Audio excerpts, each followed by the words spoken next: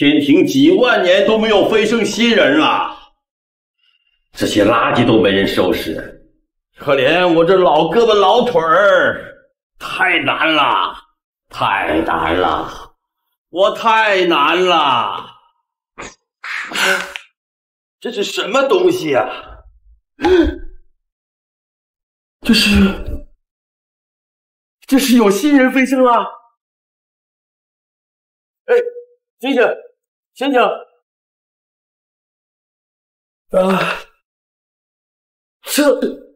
这是哪儿啊？老先生，您是在拍戏吗？拍戏？拍戏是什么？这是天庭，你小子渡过雷劫，飞升成仙了。成仙？成什么仙啊？不对呀，这分明是凡人之躯，怎么会来到天界？天界？你说这是天界？这世上真的有成仙？不行，我得回去，我妈要我照顾她。三界令，这东西居然认了你一个凡人为主。三界令？什么东西啊？据说有这东西的人就能来往天人两界，不受法则约束。不过自从天地二界分割之后，已经消失不见了。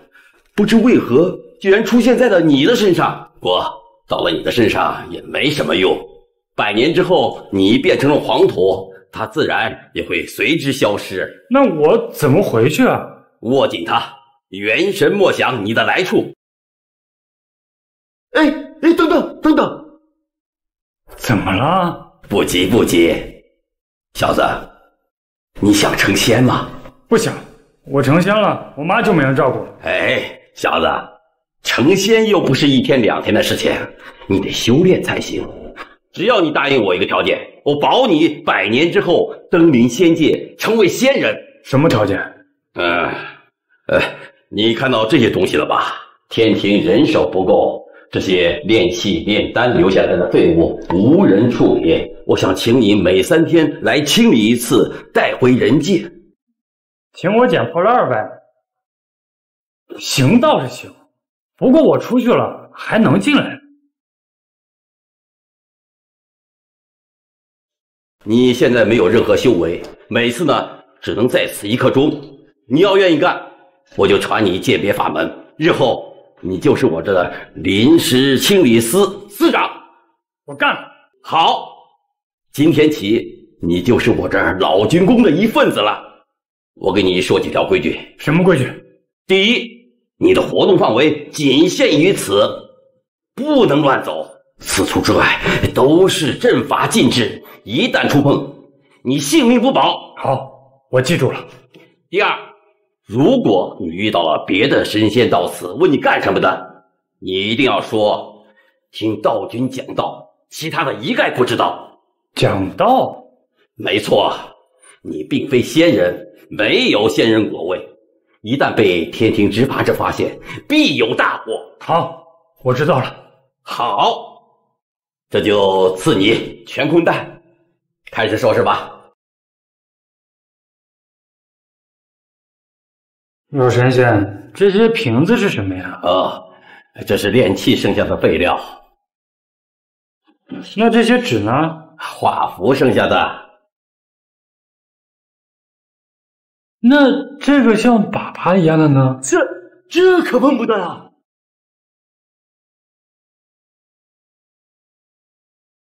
怎么碰不得？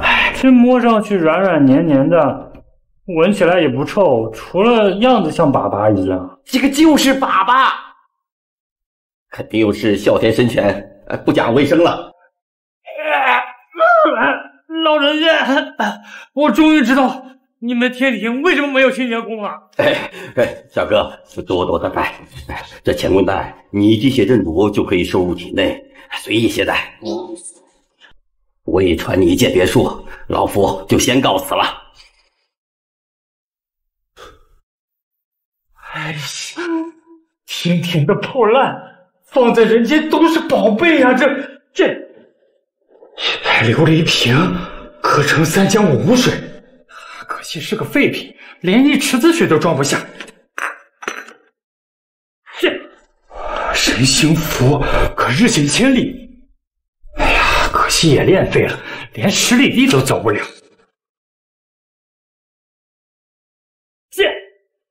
好家伙，筑基丹可铸就仙机，可惜练废了，也就给普通人用。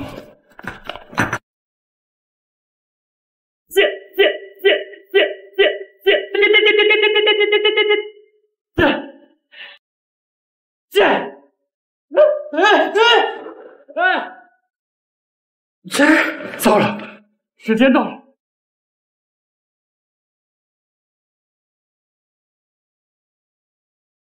回去。不是做梦，我真的去到仙界了。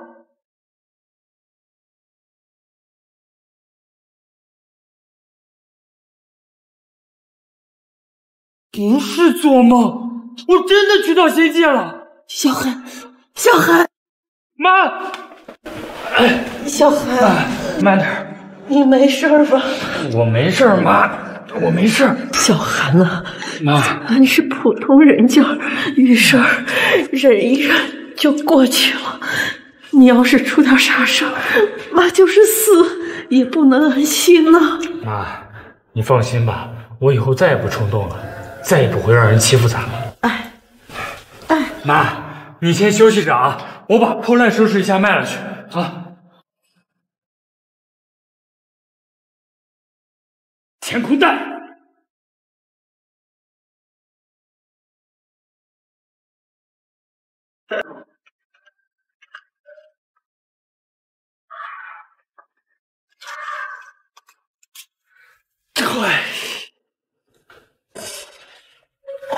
这些瓷器、玉器多少都能换点钱，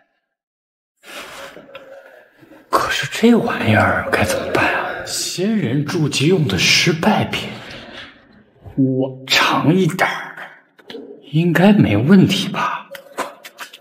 拼一把。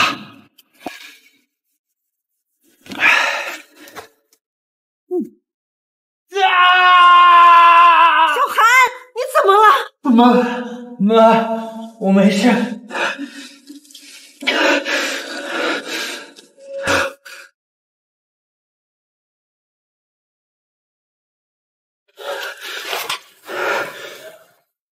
我的力量好像增加了，果然有效。这东西是神药啊，不知道跟我妈吃了，能不能治好她的病？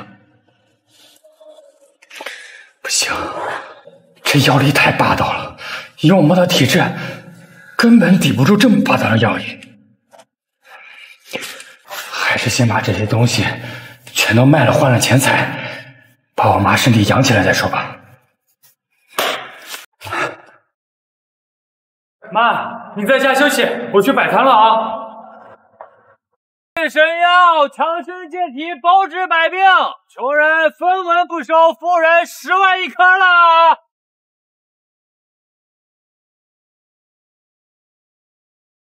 绝世神药强身健体，消除百病，穷人分文不收，富人10万一颗。骗子！我去，这小子比我还能忽悠。随便看看啊。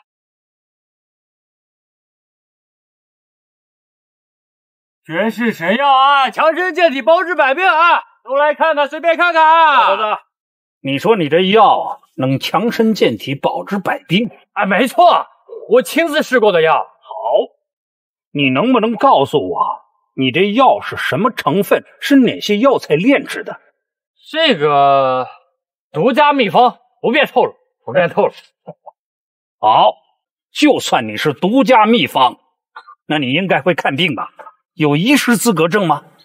中医讲究望闻问切，来，你看看我这身体怎么样？我不懂医术。小伙子，有没有听过良医治病，用医害命？话可以乱说，药不能乱吃。年纪轻轻的干点什么不好，非要干这骗人的勾当。真要有人吃了你的药，出了什么问题，你担得起责任吗？你我真吃过，我没骗人。你好自为之吧。唉，人心不古啊！这老爷子说的对呀，这不懂医术没人信呀。看来只能3天之后再去跟老神仙学一下医道之术。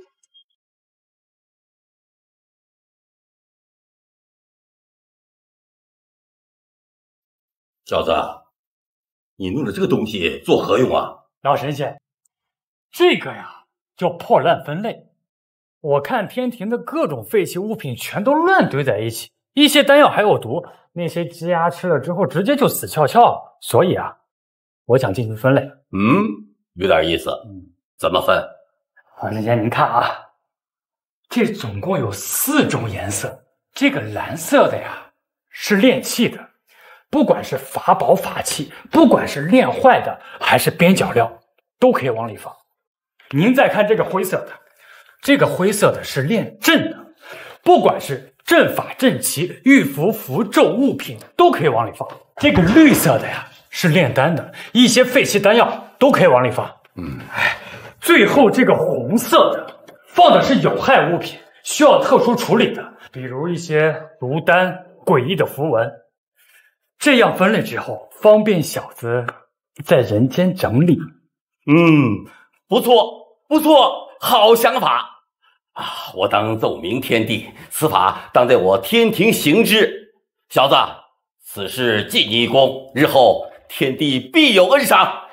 老神仙平日打坐炼丹还需掐算时间，我这有一个凡间的小玩意儿，你看啊，转一圈就是12个时辰，还能定时提醒。献给老神仙表表心意。小子，有心了。小子，看你如此努力勤奋，有什么需求可以向本仙提一个。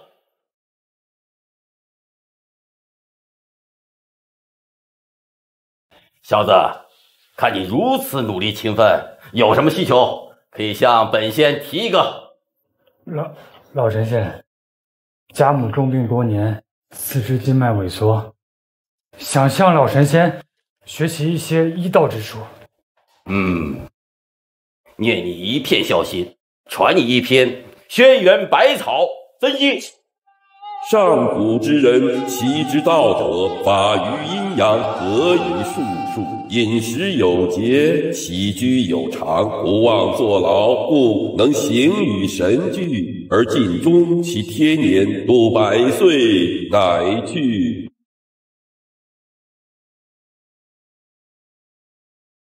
妈，您有救了！一点灵光不天门，轩辕之源护此身。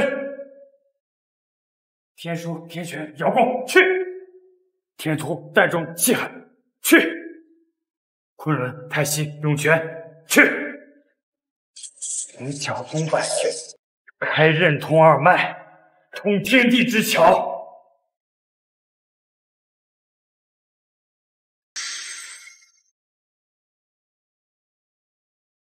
叔叔看，我的身子10年都没有这么轻松过了。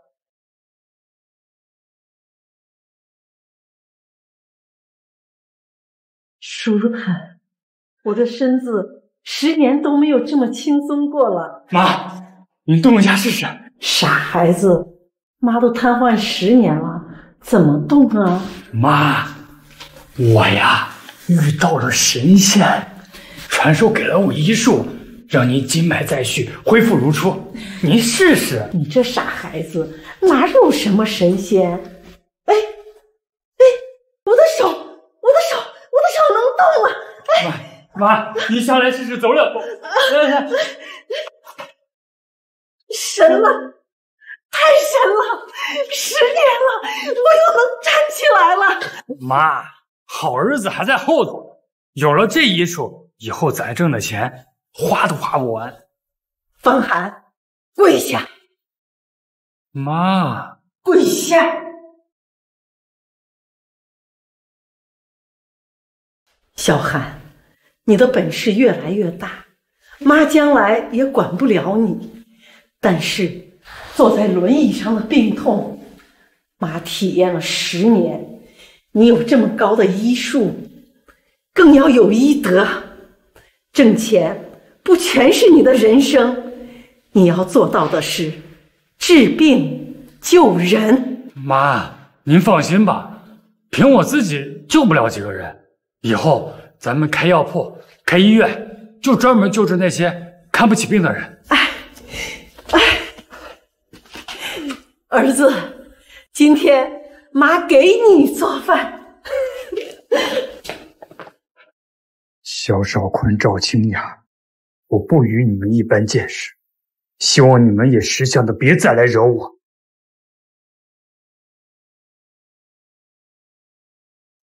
清晨正是修炼的好时候，不可懈怠。来，闭目静心，呼吸。绝世神药，强身健体，包治百病。穷人分文不许，富人10万1颗喽！这谁在这里大喊大叫？我去赶走他。哎，修行就是修心，不为外物所动。你的心乱了，收住。排除杂念，想象自己如同婴儿，浑圆如鸡。尝一尝，看一看啊！绝世神药，强身健体，包治百病。穷人分文不许，富人10万1颗。爷爷，你看他，你修行不到家，才会被外物所动。再来，绝世神药，穷人分文不许，富人10万1颗。爷爷，老夫也修行不到家，要被那小兔崽子气死了，又出来骗人！走，瞧一瞧，看一看啊！小子，上次我教育你一顿，不知悔改，又出来干着骗人的勾当，今天我非教训你一顿不可！哎，老爷子别呀！哎呀，我真不是骗子，穷人我分文不取。你这意思专骗有钱人呗？啊，对。不对，不是骗。小子，我数3个数，把你的摊收了，否则你逼老夫砸了你的破摊。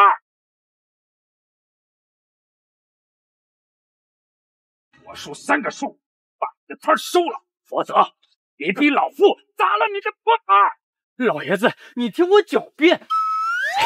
不是，你听我解释，我不是骗子，我也不骗有钱人。我只是用有钱的钱去帮助更多需要钱治病救命的穷人。你说的需要钱治病的是你自己吧？不还是骗吗？哎呀，不是我，是真的需要钱治病的人。狡辩，巧言令色，一看你这人说话就不老实。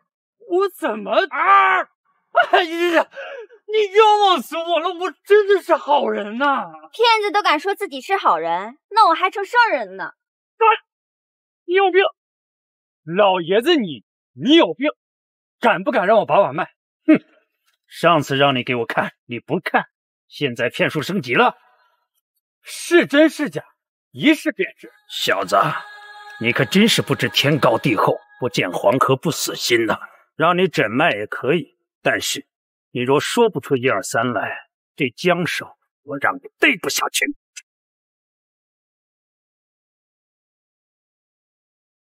真金不怕火炼，老爷子，请。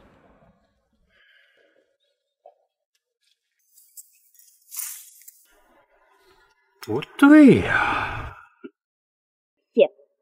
不会就是不会，你就别装了。老爷子脉象较之常人更为有力，完全不像是耳顺之年该有的脉象，反像是不惑之年啊！不简单啊！现在的骗子都开始学文化了，30而立，40不惑，50知天命，60耳顺，70而从心，连孔子的为政都知道。老爷子是习武之人吧？想必已入暗境之地，所以脉象晦涩，看似强健，实则强而不实，恐有暗疾在身。胡说八道！你知道我爷爷什么身份吗？身边的宝剑一生就有8位，其中不乏国医圣手。我不管他什么身份，我只知道他有病，得治。爷爷，他就是个骗子，我们走。老爷子看似身体康泰，实则每日犹如锯齿压身。如若不是有这身功夫在，怕早就一命归西喽。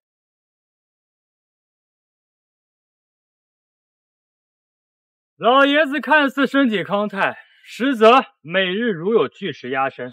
如若不是有这身功夫在，恐怕早就一命归西喽。放肆！你敢咒我爷爷？收！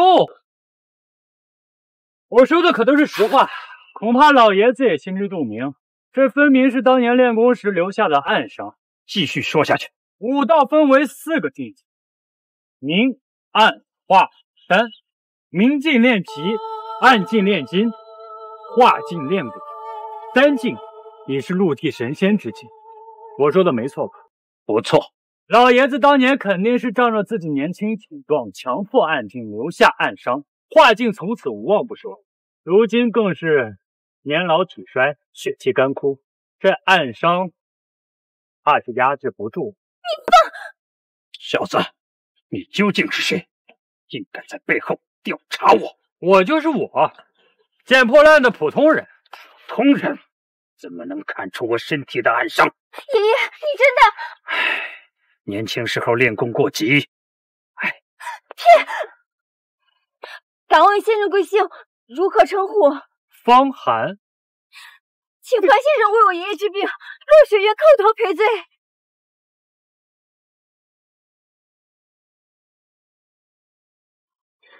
请樊先生为我爷爷治病，陆学员叩头赔罪。哎呀，担不起，我一个骗子可担不起如此大礼啊！请方先生如实相告，我爷爷的暗伤到底能不能治？能治，也不能治。什么意思？想要钱是吗？你说个数。哎呀，不是钱的事。不是钱的事，你在那摆摊干嘛？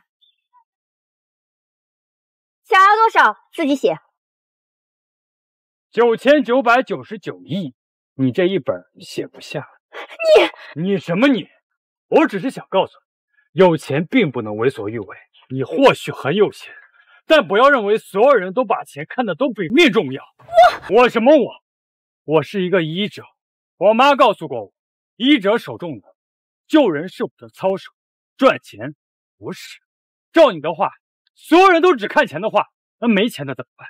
没钱就不治病了吗？没钱的人就得等死吗？我不是。不是什么？你们不是普通老百姓，岂会真正在乎普通老百姓的死活？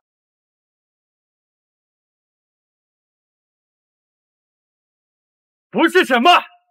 你们不是普通老百姓，岂会真正在乎普通老百姓的死活？不是，我没有不在乎普通人的死活。方先生，对不起，我孙女也是关心则乱。我乔家一向一人治家，造福一方。你可以打听打听，我江省乔氏何曾欺负过普通人呐？江省乔氏，听说过。落雪，给方先生道歉。道歉！方先生，对不起，我不该以小人之心夺君子之腹。看在你爷爷的份上，原谅你了。好，方先生，你说怎么样才能给我爷爷治病？只要您说出来，我都答应。刚教育过你，又犯高高在上的毛病。我娶你，你也答应吗？行，只要您能治好，我就答应。算了，你脾气太臭，我不喜欢。我不是不治，只是时机未到，我还缺几味药材，所以能治，但现在治不了。那敢问方先生，要等到什么时候才能治？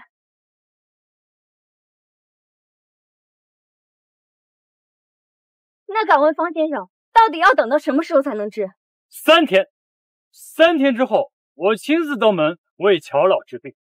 你不会是觉得自己治不好，想拖时间逃跑吧？落雪，不得对方先生无礼。乔大哥，人与人之间能不能有点信任？我是去找药材，我跑什么跑？我们乔家什么药材没有？你说，我来找。100年朱果你们有吗？没有。200年以上的人参你们有吗？100年以上的2根行吗？你有一个120斤的，我给你换成2个60斤的，行吗？那当然不行。药效差之毫厘，谬以千里，所以一点差错也不能出。你说的朱果我都没有听说过，我跟你一起去找吧。我的大小姐，每个人都有自己的秘密，我去的地方也只有我自己能进去。哎，就别耽误方先生了。方先生，3日之后，我在乔家恭候大驾光临。我记住你了。3天之后你要敢不来，我要你好看。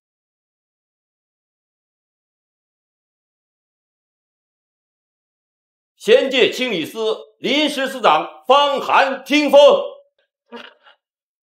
传先帝口谕，由清理司临时司长方寒建言，修炼资源分类回收再利用系统，推广天庭，使我天庭清洁极大改善，修炼资源大大节省，敕命其正式成为清理司正职。日后当恪尽职守，尽职尽责。谢先帝陛下。恭喜方寒道友正式成为我仙界天官。多谢老神仙举荐之恩，他日必用钱相报。方道友客气客气，日后道友可称我老君或者老官皆可。哎，不敢不敢，老神仙折煞小子了。敢问老神仙，我这清理司司长是什么品级啊？这个嘛，哎呀，小子只是个普通人，但讲无妨。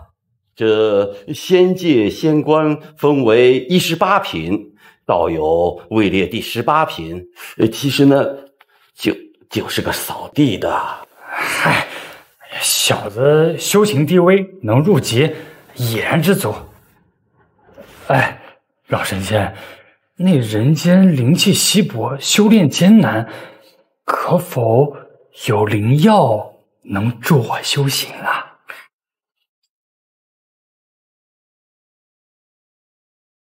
方道友，只有一方息壤些许灵药种子，种下之后1日生根，2日开花，3日成熟。哎，多谢老神仙，谢，嘿嘿，多谢了老神仙。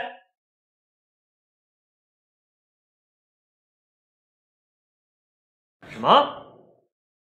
那小子巴结上了乔氏，3日之后还要给乔老治病？没错，这乔老爷子是糊涂了，还是被那小子给灌了迷魂汤啊？一个捡垃圾的能治病？萧少，我觉得吧，这个方寒他一向不做没把握的事情，我担心他是不是真的有什么本事啊？你有什么发现？没什么发现呀，他每天就是吃饭睡觉捡破烂，陪他妈妈去遛弯，别的没什么呀。唉，青雅，我看你这男朋友是想钱想疯了，骗人敢骗到乔老头上，怕是凶多吉少了。这都是他自己找死，本以为能让他安稳的捡一辈子破烂，没想到他不甘寂寞。哎呀，这可能都是他的命吧。唉，乔家势大，那个老家伙更是深不可测，要不然我萧家早就一统江山，要是真有病就好了。萧少也是医道传人，不如去见识见识。这一来呀，可以揭穿那个骗子，教好乔家；二来嘛，可以探探乔家的底细，看看这个乔老爷子是否外强中干。哦，清雅，你可真是女中诸葛，我得清雅如鱼得水啊！小少，送拜帖，3日之后乔家看戏。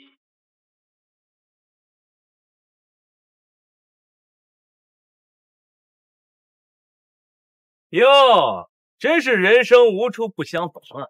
方寒，你今天不去捡破烂，怎么到这儿来了？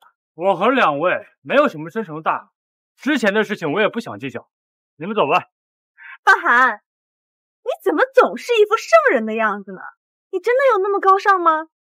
还是披着一个伪善的面具，实际上只是一个骗子呢？赵金呀，我和你在一起的时候，我们不说相亲相爱，也算是互相尊重了。怎么现在从你36度5的嘴里说出这么冷冰冰的话？方涵，你不用在这儿牙尖嘴利的。那别人不了解你，我还不了解你吗？我来这儿是救你命的，听我一句劝，别再骗人了，从哪儿来的回哪儿去吧。这么说，你们知道我来是干嘛？治病，一个捡破烂的都敢说自己能治病，那拍死只苍蝇都能说自己是打猎的了。方涵，朋友一场，我劝你别找死，别想着攀龙附凤。你的命呀，就是捡垃圾，你得学会认命啊！吵什么吵？落雪，你们家来了个骗子，我帮你赶走他。方先生果然守信，里边请。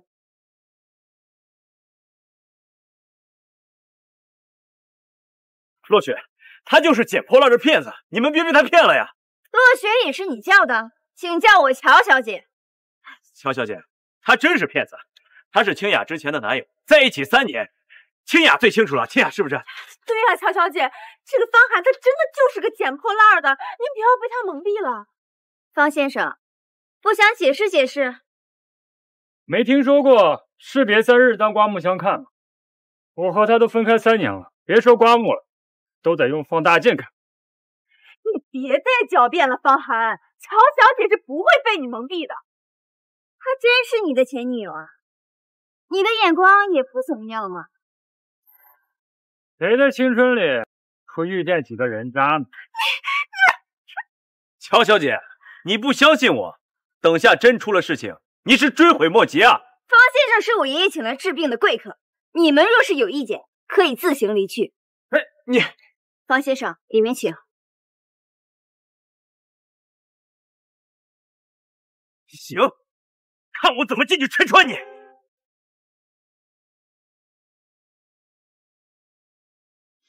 方先生，萧少与我们乔家是世交，听说我身体有恙，非要亲自来看看，并非不信任先生。乔老，医者无界，众人多智嘛。况且我也想和医道世家的传人学习交流一样。小子，一会儿有你哭的时候，诊脉吧。我已经诊治过了，请乔少诊脉吧。乔老，我先为您诊脉。听其声，中气十足；观其色，面色红润；触其脉，见闻有力。这样的，起码还能活30年。哎，我萧家想要一统江省商界，难了。萧少如何啊？乔老，身体康健，并无病症，莫不是被这小子给骗了？乔老纵横江省几十年，我能骗得了乔老？你觉得乔老是傻子？乔老，我再细诊一遍。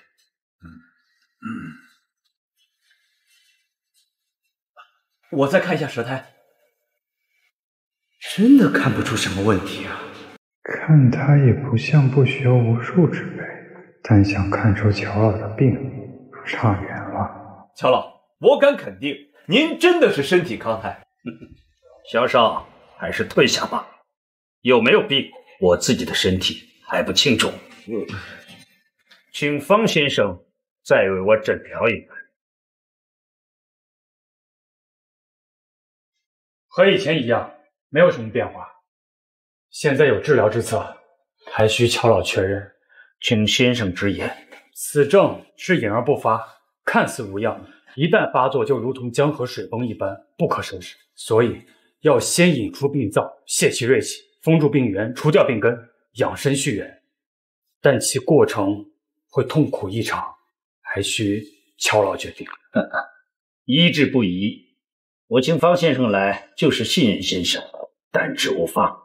那好，落雪，往后退。一针引针透天门，淡中细口。老爷子，忍着点。我就说这小子没安好吧，他就是想害死曹老。我这是第一步，引动当年乔老暗伤，若乔老这都承受不住，那只能封进去，跟往常一样。是，方先生只管放手是之，无论老夫是生是死，绝不责怪方先生半分。机会来了，这老东西找死，那就别怪我吞并乔家。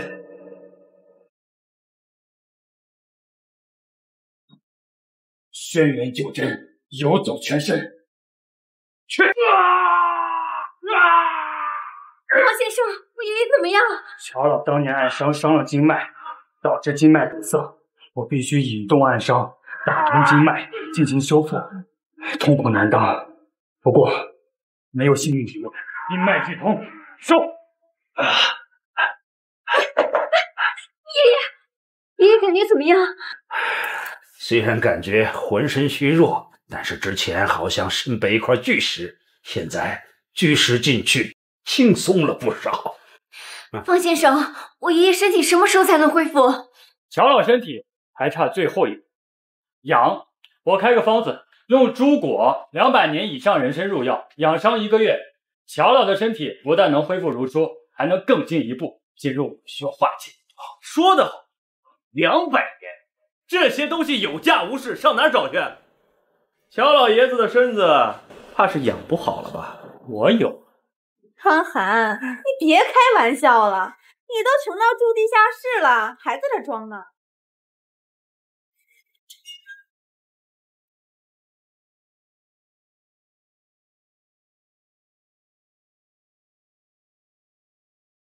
区区权威，品相极佳，不可能，不可能！这么珍贵的东西你怎么会有？全虚全伪，品相极佳，不可能，不可能！这么珍贵的东西你怎么会有？可能是因为我人品好。罗雪，准备1000万作为方先生的诊费，给方先生送到家。是爷爷。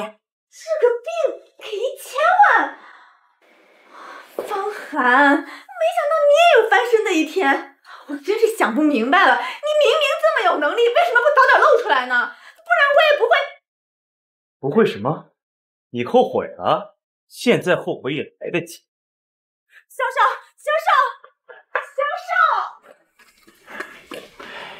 方先生医术高超，何必再去摆摊受风吹日晒之苦？不如做我乔家的供奉如何？习惯了，习惯了。母亲有命，有此医术，当开医馆，造福一方。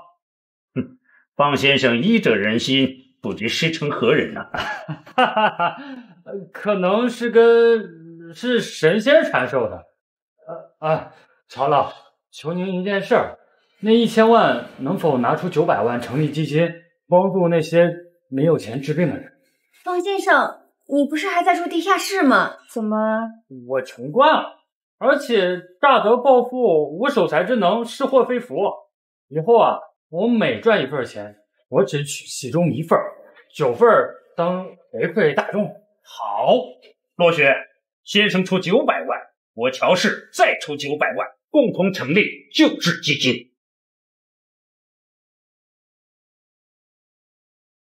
教授，你听我解释啊，教授。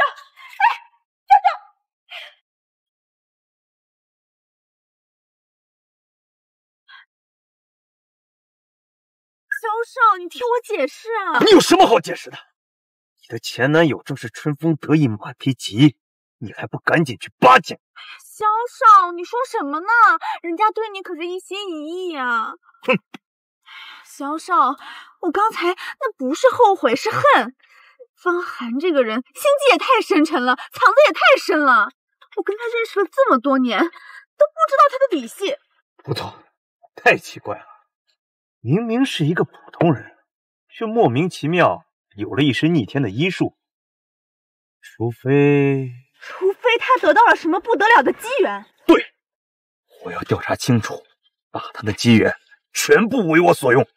小少，那乔老爷子的身体恢复还要1个月，这期间咱们萧家的机会不就来了？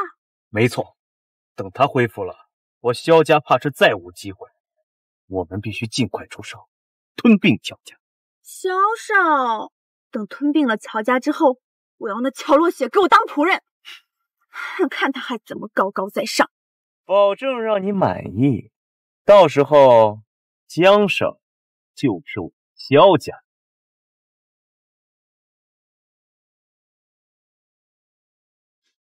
方先生不知道是否成家呀？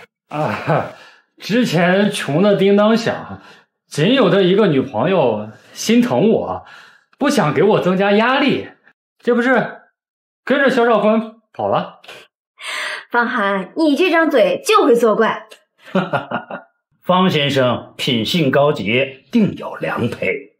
我有一个孙女儿，温柔善良，模样还过得去。爷爷，你说什么呢？善良我信，温柔我倒没看出来。方寒，你再说一遍，我哪儿不温柔？你眼瞎呀？哎呀，对，我眼瞎，大小姐哪儿都好，只不过我野惯了，不想得到你。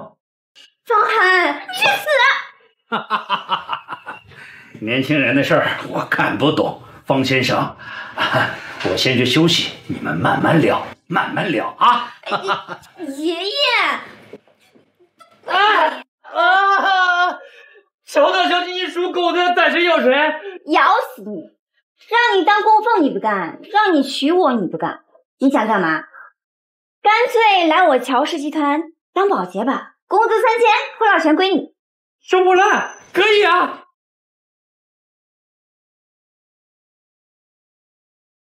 收破烂可以啊！你真想当保洁啊？我就3大爱好：收破烂、捡破烂，还有将来治病救人。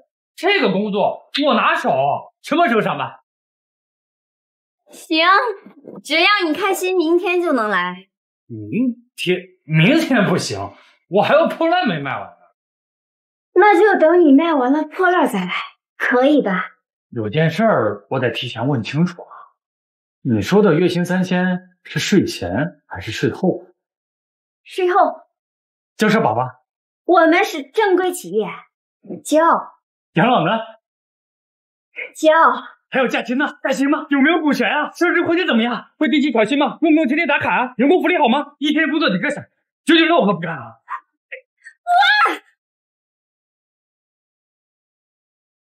乔若雪，你压力太大，郁结于心，现在吼出来，是不是好多了？滚！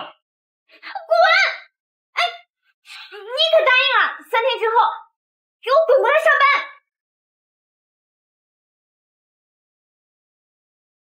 你们今天的任务就是给我去找茬。这群饭桶，连个收破烂的都搞不定，我养你们干什么？小少，那小子拳脚功夫突然变得很厉害，我们都没看清呢，就被他打飞了。小少，看来这件事情不怪他们，又想不到这方寒居然成长这么快。滚！都给我滚出去！萧少，消消气啊！为了一个方寒不值当，乔家才是咱们的目标。不错，会2招拳脚功夫有什么了不起的？有萧家供奉的古物也不少，甚至还有天元派的仙师，早晚收拾了。方寒这边失利了，我们得想办法尽快拿下乔若雪。反正这乔老爷子也不管事儿，掌控了乔若雪，就等于掌控了整个乔家。没错，我要做2手准备。我母亲与乔老太君交好，一边让他联系老太君进行联姻，我们这边直接拿下乔若雪，把生米做成熟饭。他乔若雪再也翻不出我的手掌心儿。可是这乔若雪精明能干，想拿下她恐怕没那么容易啊。他乔家一直想打通海外，可是只有天都白家有这样的实力。我借用白家的名号，送他100亿海外订单，不怕他不上钩。再说了，就算失败了，咱们还有乔老太君这招后旗呢。小少算无一策，高明啊！乔若雪，这次看你怎么逃！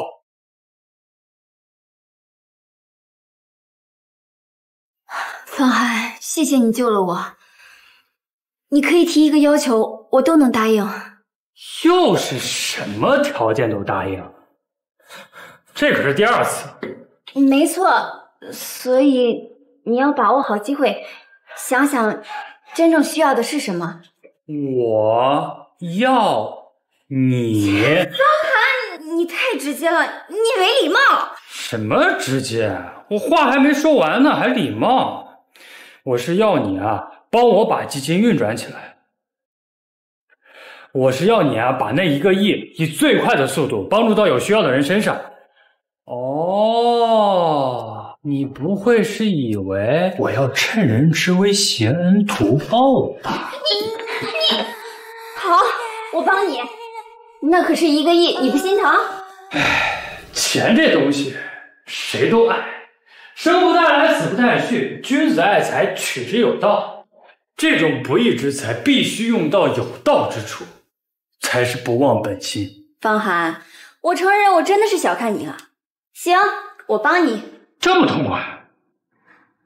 不会是因为爱上我了吧？滚！你去死！哎，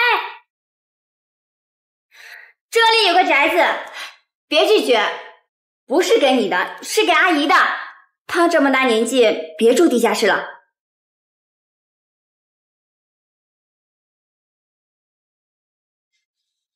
都给我精神点！一会儿天元门的马先生可就到了。快！天不生我，马天宝，仙道万古，如长逆。恭迎仙师大驾光临。仙师，里面请。先说说吧，你费这么大功夫把我请来，想对付谁？我去取他狗命。仙师远道而来，先歇息片刻，只是一个小角色，再让他蹦跶一会儿。走，喝茶。你这个年轻人说话，我就很喜欢。小心，你的事包在我身上。走吧。还愣着干什么呀？仙师这么大年纪了，还不撑着点？不用。我虽然看着70多岁啊，但我的修为已经返璞归真了。哎呦，你看看，仙师不愧是仙法高深啊！看您的样子，不过40岁啊。不过那小子拳脚挺厉害的，您可千万不能大意啊！拳脚那是最低的，等我上去，我给你露。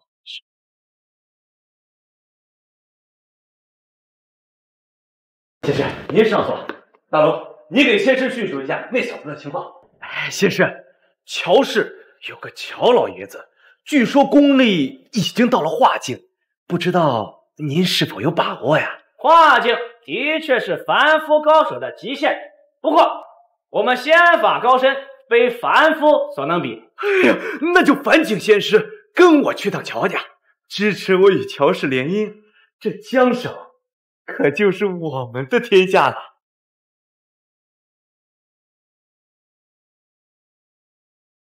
什么？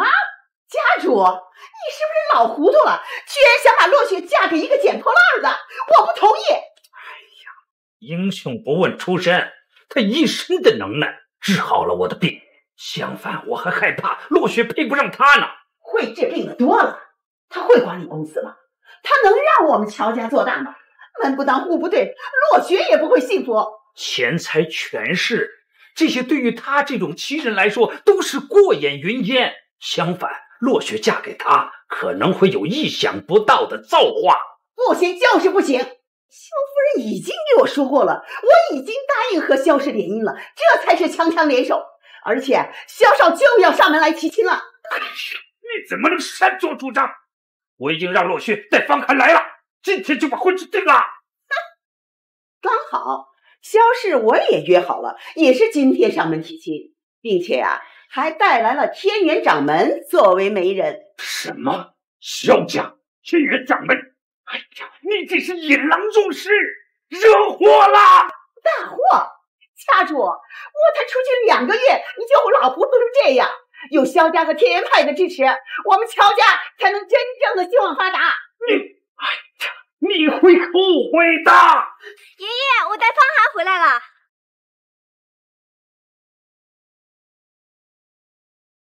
爷爷，我带方涵回来了。回来就回来吧，还带个外人回来干什么？难道还想让我跪营吗？老太君，您什么时候回来的？我要是再不回来乔家都被你们折腾完了，什么人都往家里带。老太君，这是方寒来给爷爷治病的。治病就治病，治好了我们乔家感激不尽，要钱要物皆随所愿。但是千万别有不该有的想法。老太君，什么叫不该有的想法？蚍蜉撼树，螳臂当车，害他们想吃定了肉，都是不该有的想法。老太君，是我喜欢方寒，不是方寒非要娶我。您是说我是癞蛤蟆吗？你知羞不知羞啊！你一个女孩子，我把你培养成这样，你竟然嫁一个捡破烂的！捡破烂怎么了？不偷不抢不骗，我靠自己的双手吃饭，不丢人。我所挣的钱10取1，老无老以及人之老，幼无幼以及人之幼，无愧天地。落雪，我还真娶定了。我呸！白日做梦你！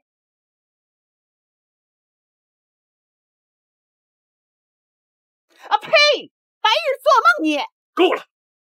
爷爷，方寒说的对，以他的本事积攒1万身家，不过是弹指间的事儿。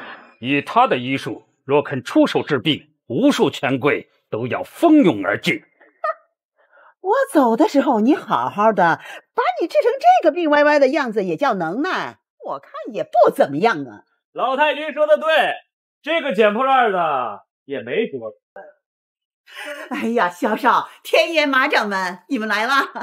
老太君，我今天可是来求亲的，不仅带来了海外通道，而且带来了马老做媒。他若出手，定能将乔老爷子的身体恢复如初。这个马田宝看起来也是修行之人，幸亏我上次得到老神仙传授仙界真正仙法，不然怕是真会有麻烦。好，萧少真有好本事，我们家落雪和你才是天造地设的一对儿。方寒，你最引以为傲的医术，在我这儿已经不算什么了。我看你还有什么本事？小子，听说你拳脚很快，力度无双啊！来，打我！小子，听说你拳脚很快，力度无双啊！来，打我！你谁呀？有病吧？一出来就让我打，我还第一次听到有这种要求的。疯子！这位可是绝技闪电5连环，天元当代掌门人马仙师。哼，年轻人不知天高地厚啊！今天我来教你怎么做人。来，打我啊！我看都不用看，他根本打不进来啊！行，今天我就满足你这个要求。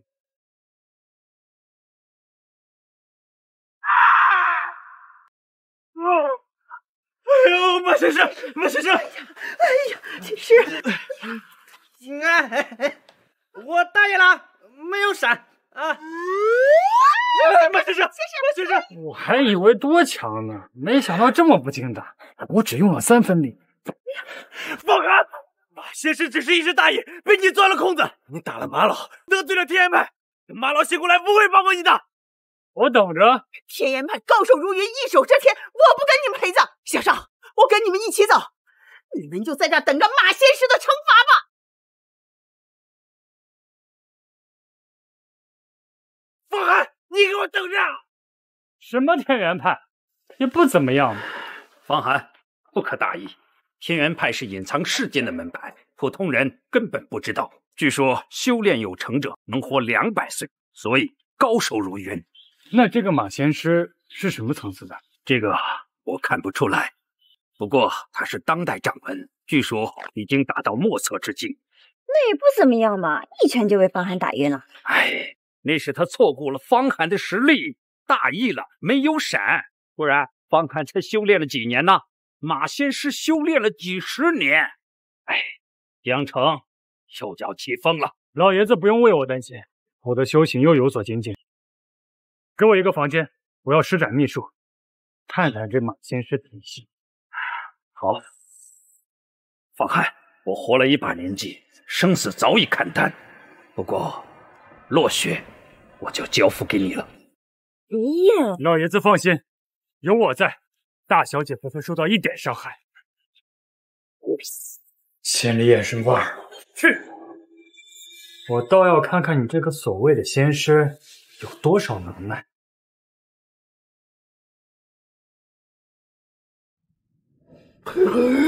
哎，行了行了，马先生，你怎么样了？怎么样了？哎呀，终日玩鹰，最终被鹰啄了眼。马先生，这究竟是怎么回事啊？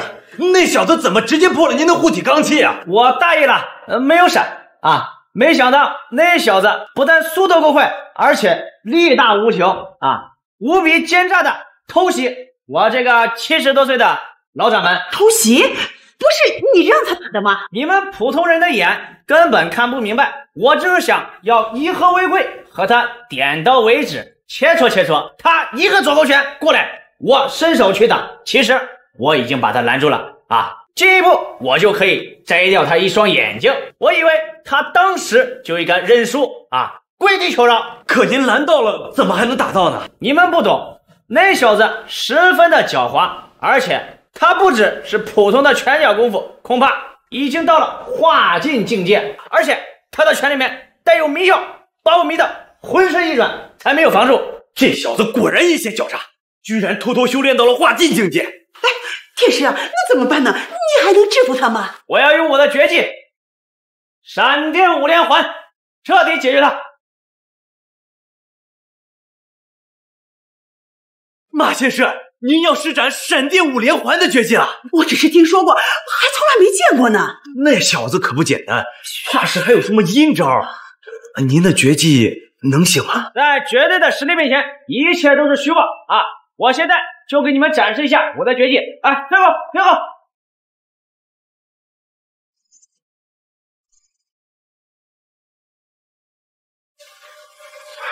果然有2下子，幸好我修行了仙术，不然真要出大事儿。这是1连环，这是2连环，这是3连环，这是4连环，这是5连环。马先生，凭您的绝技，定能把那小子打得万劫不复。没错，打回乔家，废掉家主位置，我来执掌乔家，与萧少联姻。我不但要那小子一无所有，我还要他身败名裂。清雅，这回可轮到你出手了。以你的魅力和你们之间的那段感情，不怕他不上钩。萧少，你放心，方寒的弱点呀，我了如指掌。这次我肯定能将他掌握在手心里。我与人为善，没想到总有人想要害我，这是逼我出手啊！萧少坤、赵清雅，我就陪你们好好玩哦。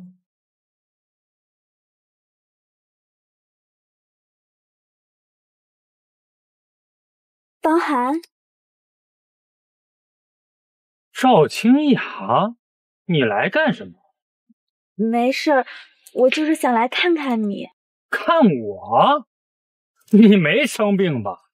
你不是在和萧少谈恋爱吗？不怕他生气？方寒，你知道吗？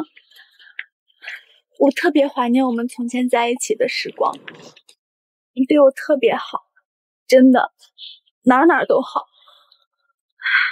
哪怕是我从前离开你，也只是想刺激你一下，让你有上进心。若不是我提前看到了真相，我还真信了。我看你葫芦里究竟卖的什么药？上进心我有啊，我不是每天在起早贪黑的工作吗？只是我这工作你看不上。方寒，我知道，现在我终于知道是我错了。其实拥有多少财富并不重要，重要的是要有一个真正懂你、爱你、疼你的人。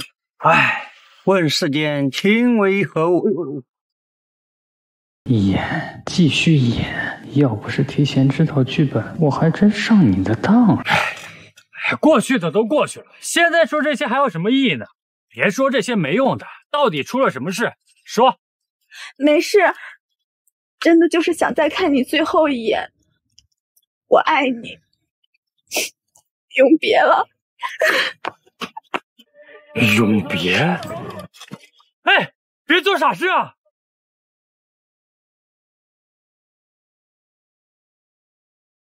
永别？别做傻事啊！追呀追呀，小伙子！追呀，小伙子！演的这么卖力，我得配合一下呀。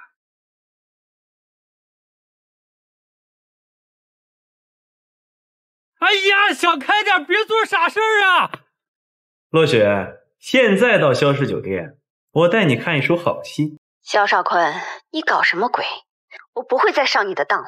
不要着急拒绝嘛，来了你就知道了，不来你可是会后悔的。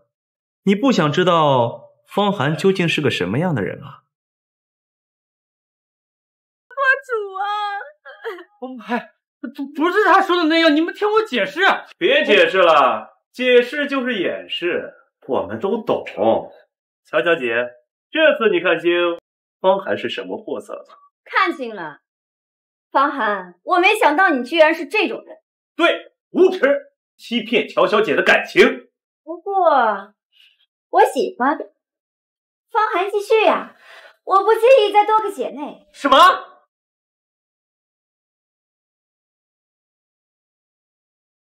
什么？乔小姐，你是不是糊涂了？他都这么背叛你了，你还原谅他？当然得原谅啊！他让我看你和萧少给我演了这么一出好戏，过瘾呢。什么演戏？这是事实啊！你亲眼看到的还相信他？你糊涂了！行了，别装了，你们的一举一动我早就知道。知道这是什么吗？什么意思？萧少坤，他根本不是人，他就是个畜生！行，方寒，算你逃过一劫。我们等着瞧。我们懂。回去告诉马天宝，识相的赶紧滚出江省，否则下次就没这么走运了。方寒，你以为就你聪明吗？你们已经中了我的调虎离山之计，马先生和老太君已经赶往乔家了。等你们回去，乔家就易主了。方寒，老太君和马先师怕是会对我爷爷不利。放心，他们连门都进不去，我已经留下了禁制符，现在回去并解决他们。